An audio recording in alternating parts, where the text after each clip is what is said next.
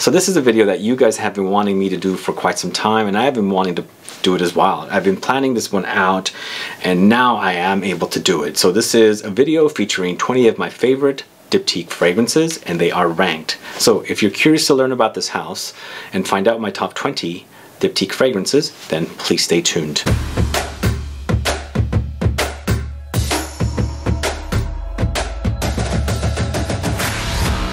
Thanks so much for tuning in. This is Sebastian with Smelling Great Fragrance Reviews. That's right, today we're talking about the house of Diptyque and 20 of their fragrances ranked. And I've been a fan of this house since the late 90s, early 2000s, somewhere around there. I can't quite remember, but their store was opened here in the early 2000s here in San Francisco. They've been in one location in a curious little shopping alley that we have in San Francisco called Maiden Lane. It was an old Parisian style boutique which had an upstairs and a downstairs, but now they're in a more modern Main Street kind of a building, which I guess that's what happens, but thankfully we have the store, and I love this house, and I'm assuming you guys do too, because some of you have been requesting, not some, a lot, but I feel like it's more underrated. It's not a hyped house, and hopefully we can help by doing this video. But before we do all that, if this is your first time tuning into the channel and you still haven't subscribed to the channel, please click the subscribe button below, and also click the bell so you'll be notified for future videos and giveaways. So let's talk Diptyque. A little information before we move forward with the countdown or the ranking. I just want to point out that Diptyque fragrances come in many different types of bottles, but the main ones, as you can see, are clear bottles like this, which features eau de toilette fragrances, and dark ones like this, which features eau de parfum concentration. So if you like them fresher and lighter eau de toilettes, more intense, you know, more long-lasting, well, it's not necessarily true, but usually the case is, then you would go with the eau de parfums. And there are some other bottles as well, like these. And of course there's also a bottle like this, and last but not least, bottles like this. I don't have every single bottle design here, and of course I don't have every single fragrance by Diptyque, so if I've left one of yours off or one of your favorites off, I'm sorry, I just don't own it. And also this might, you know, upset some of you guys, because I'm going to rank it in a way that some of you might think, oh my god, why is he ranking this so low? Because, you know, just it's my ranking, and this is what I'm feeling with these fragrances currently. So at number 20, I'm speaking about a fragrance that I bought back in 2008 when it was first launched. This was the very first Diptyque fragrance I bought. L'Eau de Neroli, this one right here, and this is created by Olivier Pescheux. Throughout this video you're going to hear his name come up quite frequently, because he's done a lot of fragrances for this house, and I've been speaking about him quite frequently this week as well, with the H&M fragrances, and also with mentioned in my vanilla fragrances video. But he created this one for Diptyque, and this is one of my very first real loves of the Neroli fragrance. Like, I bought this around 2008, and on my first channel I was speaking a lot about this fragrance. Sadly, this is still the fragrance I bought back in 2008. It's been around for 12 years, and I don't speak too much about it. It's way in the back in my closet, and I pulled it out and I said, you know what, I'm going to rank it, but I'm going to rank it low because there is another similar fragrance on the list that's going to be further up. But this is great. If you like Neroli, it's all about Neroli citruses. There's orange blossom, there's bergamot, petitgrain, lemongrass, musk, beeswax, so a little bit of a honeyed-like quality in there, slightly plasticky, beeswaxy kind of quality, and that's what you get with this one. It's pretty solid. It doesn't come in this larger bottle anymore. It's a smaller bottle, and it's a smaller size, but this is a 200 ml bottle, and as you can see, this is how much I have left. So that is at number 20. Now this next one is probably gonna piss you off, but I'm featuring it at number 19, and this is the fragrance probably this house is known for. Everybody wears this fragrance if they like fig. I'm talking about PHILOSYKOS in the EDT and EDP. I have them in both concentrations. If I want less intensity, I would go with the EDT. If I want more, I would go with the EDP, and the EDP also kind of gives me more of a fig milk experience versus this one. This is more fresher, and this one features fig leaves, fig fruit, the green notes, coconut, the fig tree, woody notes, and cedar. So it's a green fragrance with slight wood, not woody, but slight fruity hints of the fig fruit. But the coconut kind of, I don't know, I guess I like coconut, but for me, it's kind of like not very satisfying for me here.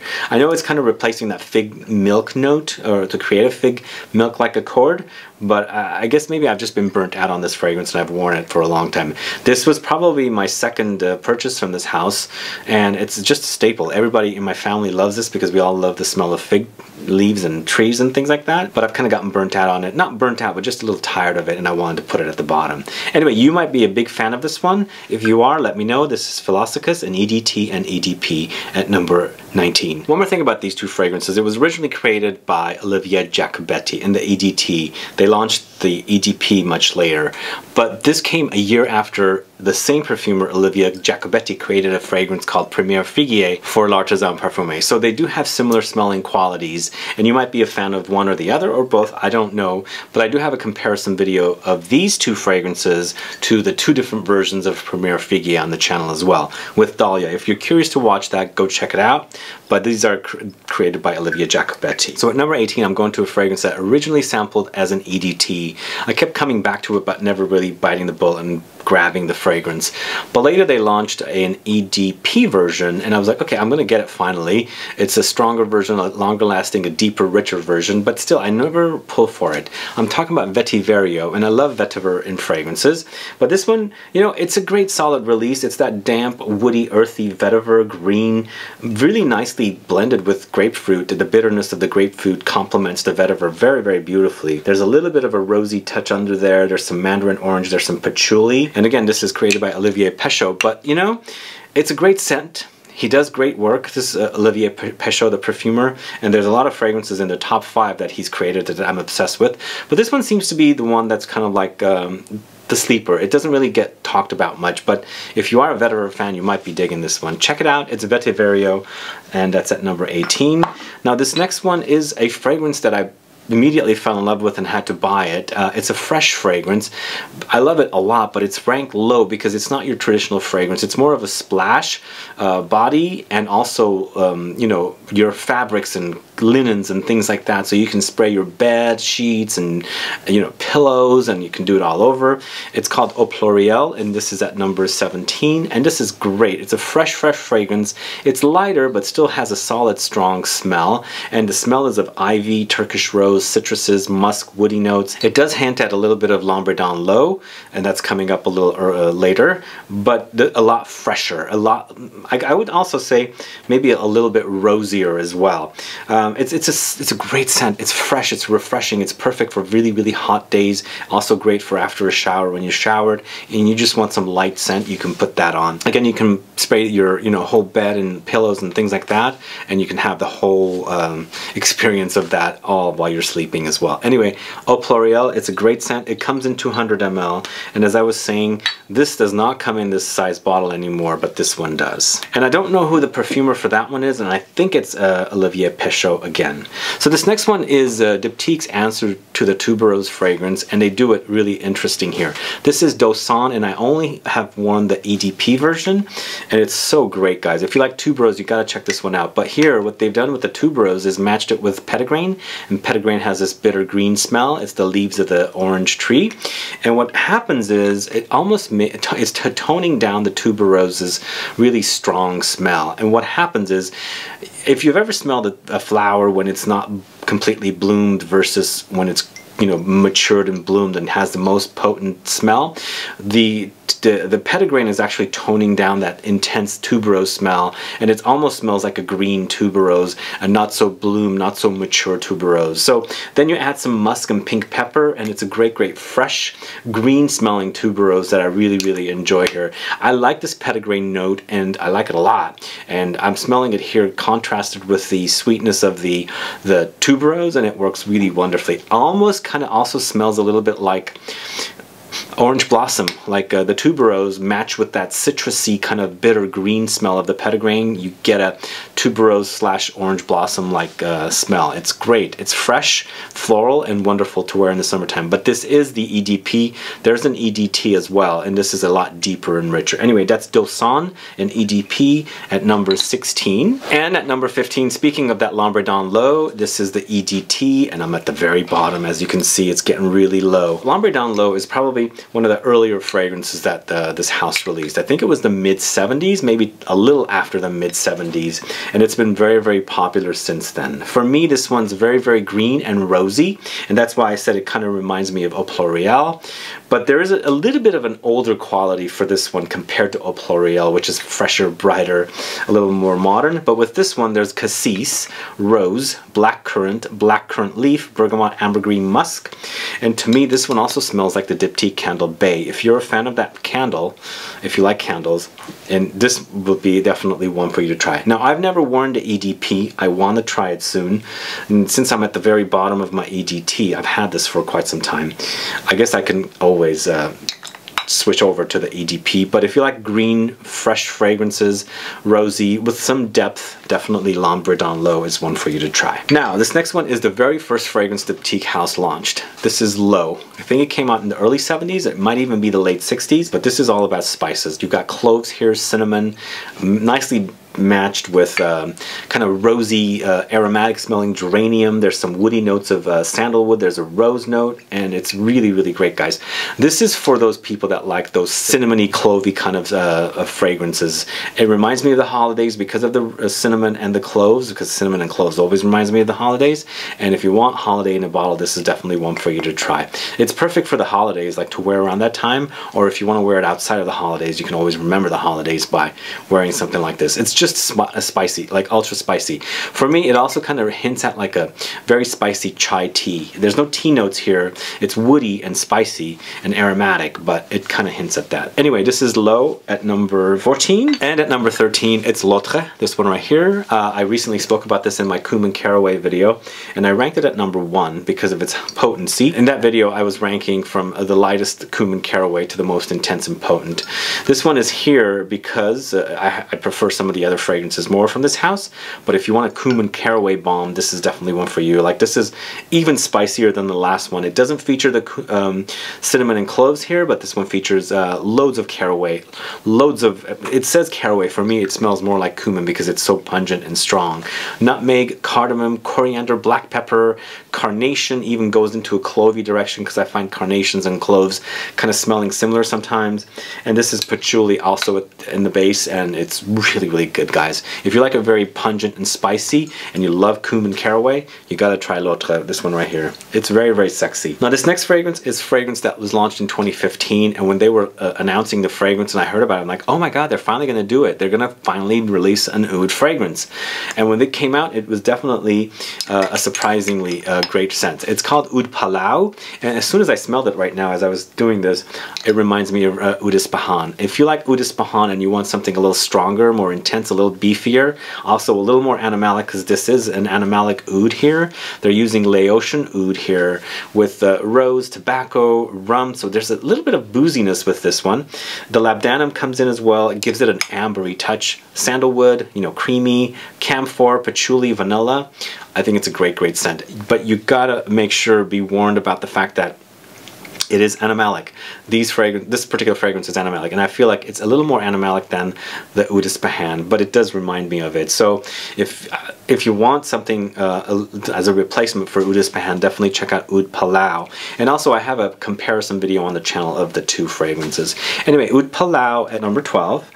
And at number 11, we're going to Eau d'Essence. And this one, as I said, kind of hints at the L'Eau de Neroli from earlier. I prefer this one a little more, and this is created by Olivier Pescheux. He created both of them. They're so different, but still smelling similar. In this fragrance, it's about orange blossom. In the other one, it was both orange blossom and neroli.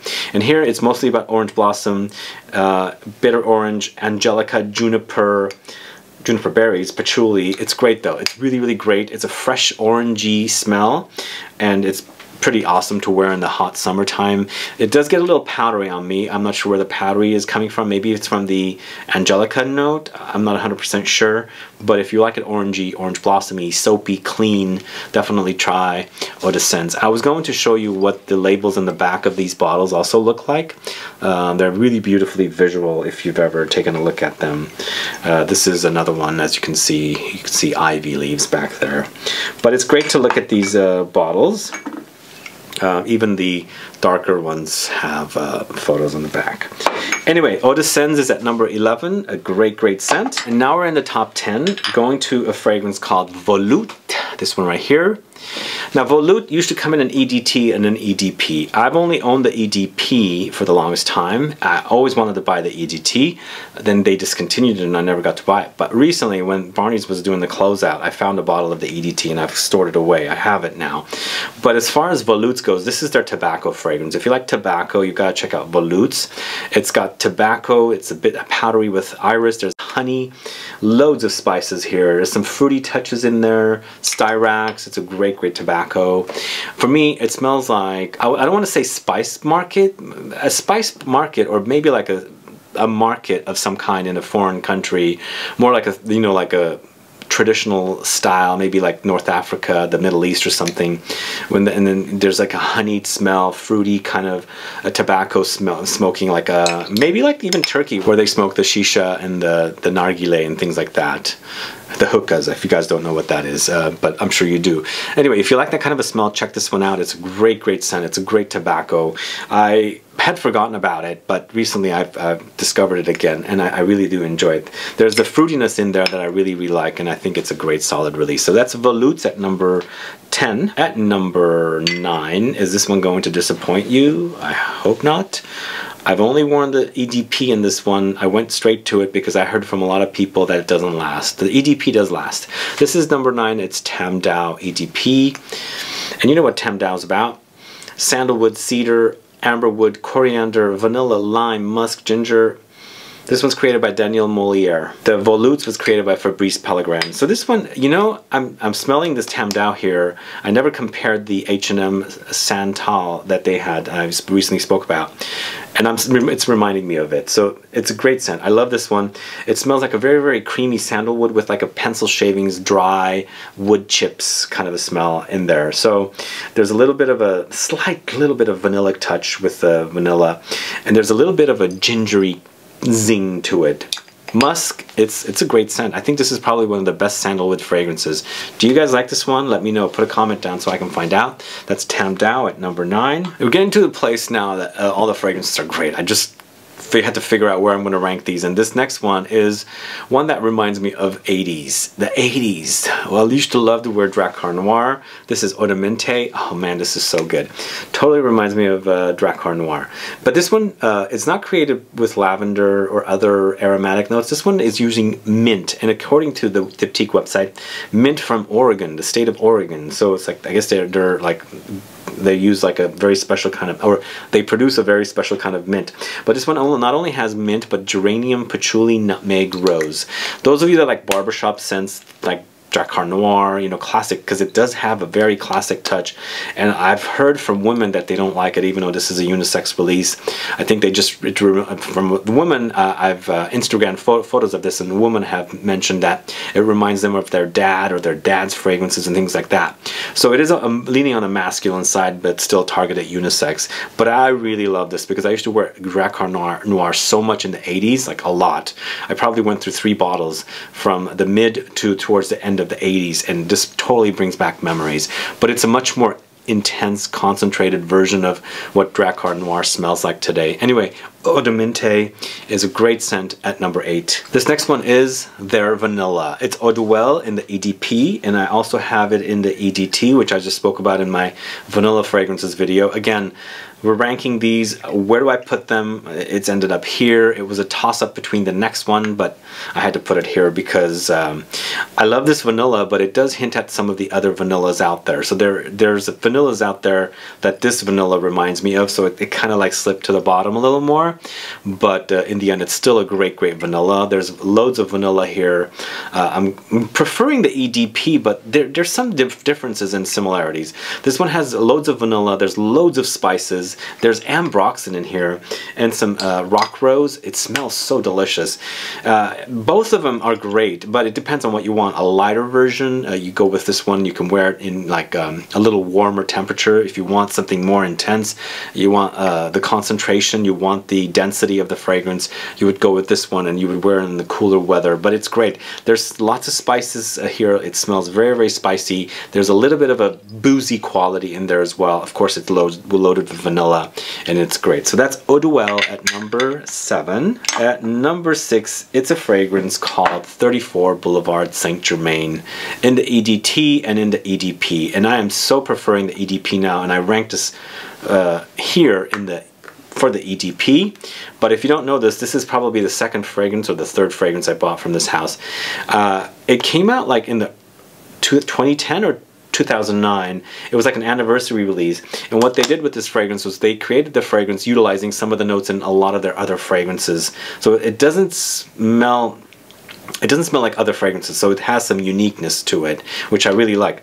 I love the EDT. This is my second bottle, but the EDP, oh man, it's so good, so intense. It's woody, it's cinnamony, so it's very, very spicy. Lots of sandalwood here. There's a creamy aspect to it. Loads of amber. Love the amber part. Cloves, vanilla, iris. There's a little bit of cassis here. There's a little pink pepper. So basically they're borrowing a lot of notes from a lot of their different fragrances, some of them that I've already spoken about, and they've created a fragrance. But the EDP is really, really beautiful, guys. Very, very intense. Very, very long lasting. So that is at number 6. Only thing is, I wish I had bought a flanker of this called Homage. Such a great release. They now have it in another fragrance, but it's not as good as the original Homage. They have a version of Homage in a bottle like this, but the original Homage in a bottle like this was really, really awesome. If you guys have that, let me know. It's such a great release. I can't get my hands on it now. Either way though, 34 Boulevard Saint Germain EDP or EDT at number 6. There's also a third version of this as a fresh version as well, and that actually is also worth it. I don't currently own it. Top 5. Are you ready for it? Fleur de Peau at number 5. Why did I rank this at number 5? I like its muskiness, I like its powderiness, I like its aldehydic touches. I love that it has ambrette, there's rose, there's carrot, ambergris, pink pepper. This is a great, great scent, guys. It's great. It's just really, really musky. It's a sexy, sexy, musky fragrance, but with lots of iris. It does hint at a little bit of things like Chanel number 18 and a few other, like ambrette from Le Labo and a few other fragrances. I have it featured in the ambrette video. If you're curious to learn more about ambrette, go check that video out. But if you like musky fragrances, powdery fragrances, aldehydic fragrances, ambrette fragrances, Fleur de Peau is amazing. And this is created by Olivier Pescheux once again, and it's a solid release, and it definitely deserves the number 5 spot. So this next one is kind of a curveball, and I've mentioned this one in other videos before, and I love this one. It smells great. It's like one of my favorite ivy fragrances. If you like the smell of ivy, the growth on you know, woods and you know, wherever, in backyards and gardens and things like that, you gotta try Eau de Lier. Eau de Lier is all about ivy, cyclamen, musk, geranium, woody notes, rosewood, ambergris. This one's created by Fabrice Pellegrin, and it has an ozonic minerally quality, but very woody and very green. It's great. This isn't eau de toilette. Obviously these bottles in the clear are eau de toilettes, so if you like a green and ozonic and slightly minerally kind of a fragrance, you can wear this one in the summertime and it will be fresh. It does have, I guess it's not, no, what I was going to say was it smells older. It's not really, because this came out in the 2000s, the mid, so it doesn't smell like that old, but it kind of has this like old, just the greenness, like there's a dusty kind of a quality with it, and I feel like when you're around ivy, the plants, you see a lot of dust on them because it collects and it attracts dust, and I feel like there's a little bit of that dusty quality in the whole fragrance wearing experience. So in the end, you're smelling the dust and the greenness of the ivy in this fragrance. It's wonderful. This is Eau de Lier at number 4.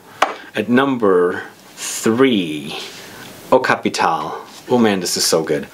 So good. It's a great rose. It's rose patchouli, it's pink pepper, bergamot, and this is once again created by Olivier Pescheux. Eau de Lier was created by Fabrice Pellegrin. So all the rest of the fragrances are created by Olivier Pescheux. Eau Capitale is a cheaper fragrance. It's really, really delicious. It's loads of patchouli. I feel like the patchouli is really solid, and it kind of is like an offspring of the next fragrance that's coming up, because it kind of smells like the patchouli in the next fragrance, because the next fragrance is all about patchouli, but this one adds the rose, and it adds the pink pepper and the bergamot, and it makes it a cheaper fragrance.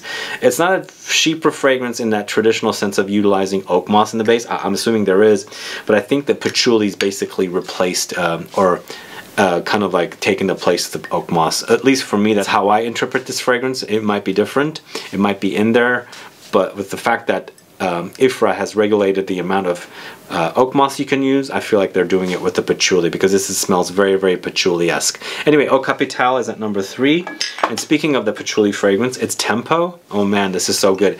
Tempo is at number 2, and this is also created by Olivier Pescheux. And Tempo is all about patchouli, and I feel like when they've added rose to this, they got Eau Capitale, and it's the same perfumer, so he's pretty much, you know, working with the same formula, I think, and he's done a great job. This Tempo is so good, guys. If you like patchouli, but on the green side, think of something like Parfums de Nicolai, Patchouli Intense.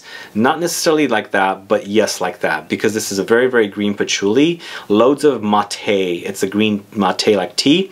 Clary sage, pink pepper, violet leaves, bergamot. See, the pink pepper here is also in the pink pepper in Eau Capitale. So I feel like it's a similar formula. He basically kind of like advanced it and moved it forward by adding the rose and creating a shipper from it. So in the end, Tempo definitely deserves the number 2 spot, and Eau Capitale definitely deserves the number 3 spot. If you're looking for a very green patchouli, you got to try this one. Anyway, Tempo at number 2.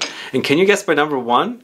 I've been talking a lot about it. It focuses on benzoin. Do you like benzoin? I'm talking about Benjoin Bohème, this one right here. Created by Olivier Pescheux once again. This bottle, guys, is so gorgeous. Look at this. It's like kind of like almost like cracked bottle, but really, really awesome. They now have 4 different fragrances in this kind of bottle design, and the homage that used to be in here, reformulated or redone, is now in a bottle like this. I think it's got the green cap, and it's a more of like a white-green combo. Anyway, Benjoin Bohème focuses on benzoin. Benzoin is this warm vanillic resin that I love. I love this note. It's not a lot in fragrances. Oh, it is actually a lot in fragrances. In fact, I have a video about benzoin fragrances on the channel. Go catch that. But benzoin is warm and cozy, vanillic and resinous. It's just a very, very beautiful, beautiful oriental note that it's really, really smells amazing to me. It's not only vanillic, it's also resinous. The combo is just really delicious.